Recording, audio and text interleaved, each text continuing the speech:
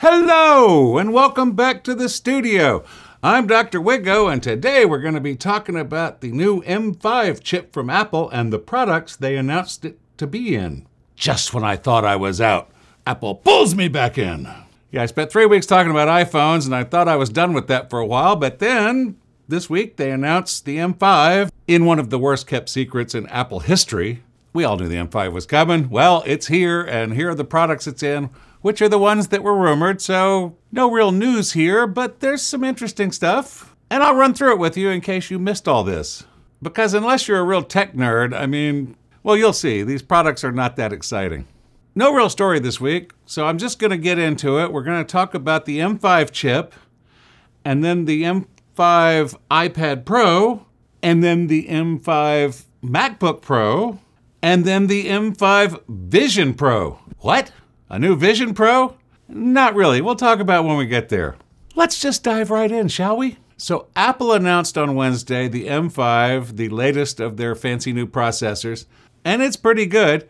And some of the things I'm going to talk about are going to sound familiar based on the A19 stuff that I talked about in those videos. I'll link those down below. So the new M5 is a 10-core CPU, 10-core GPU. The base model, no Pro, Max, or Ultra yet. Yeah, we'll talk about that later. The M5 is a big improvement. It has 4 times the peak GPU performance for AI compared to M4. That's a big change. But if you remember from the A19 video, which I will link down below, they've added a neural accelerator in each GPU core to enable all these improvements in AI processing. And we're not talking about Apple Intelligence. We're talking about like local LLM models, like the kind of stuff you can buy and download if you're really into this kind of stuff. Real Apple Intelligence is still a ways away. But when it finally gets here, this processor and the subsequent ones are going to be well prepared to do a lot of great AI performance and AI scaling. But that's not all. The graphics performance of the M5 is 30% faster than the M4.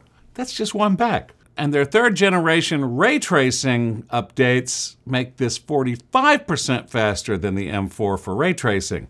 Again, one step back. The CPU has 4 performance cores and 6 efficiency cores for 15% faster multi-threaded performance than the M4. 15% faster in one little iteration. And they've upped the memory bandwidth another 30%. They keep doing this. So we're up to 153 gigabytes per second. And the M5 supports up to 32 gigabytes of memory. So this is a big improvement memory-wise over the M4. That's the chip. Now the products. The M4 iPad Pro has now been replaced with the M5 iPad Pro. Like the M4 iPad Pro, the 256 gig and 512 gigabyte models only have 9-core CPUs, bin chips, but then when you update to the 1 terabyte and 2 terabyte, then you get the full 10 cores. I don't know, ask Apple. Because of the M5 chip, we get 3.5 times faster AI performance over the M4 iPad Pro. And that's not all.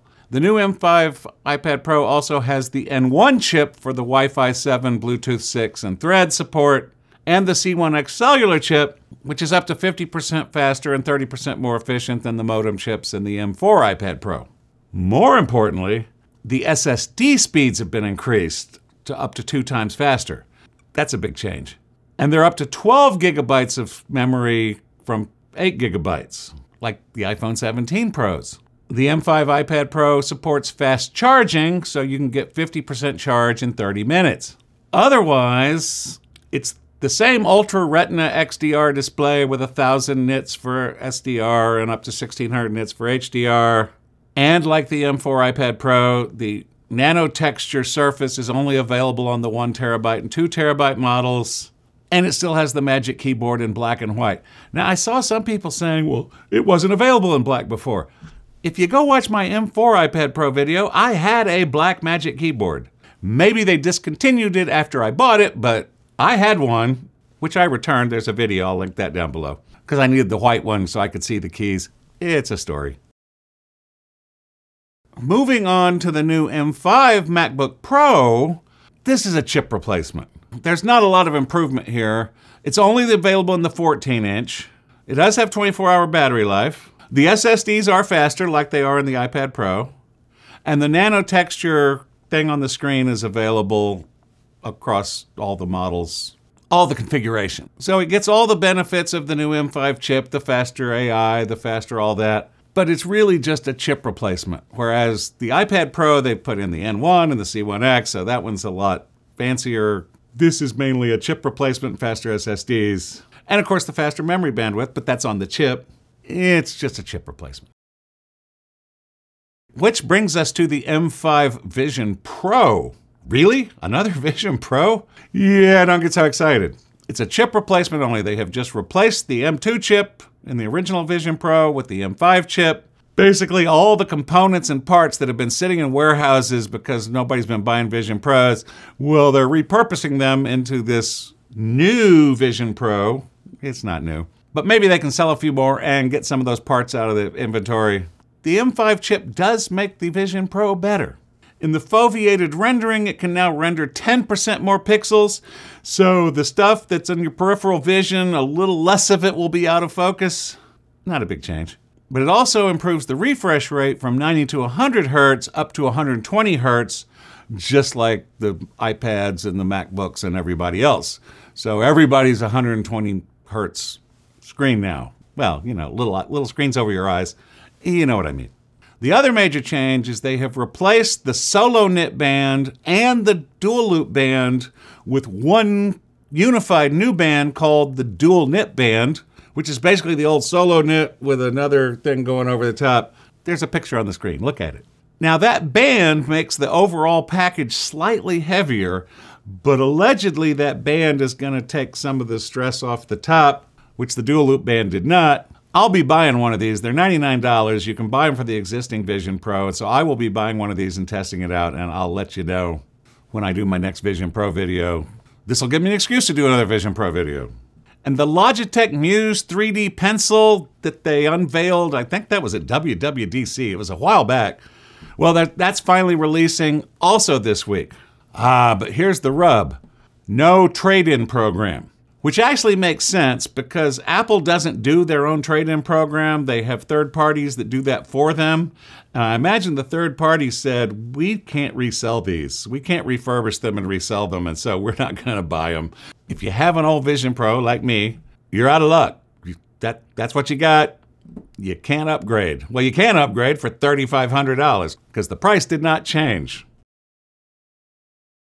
So what is my take on all of this? Well, the M5 is a great new processor.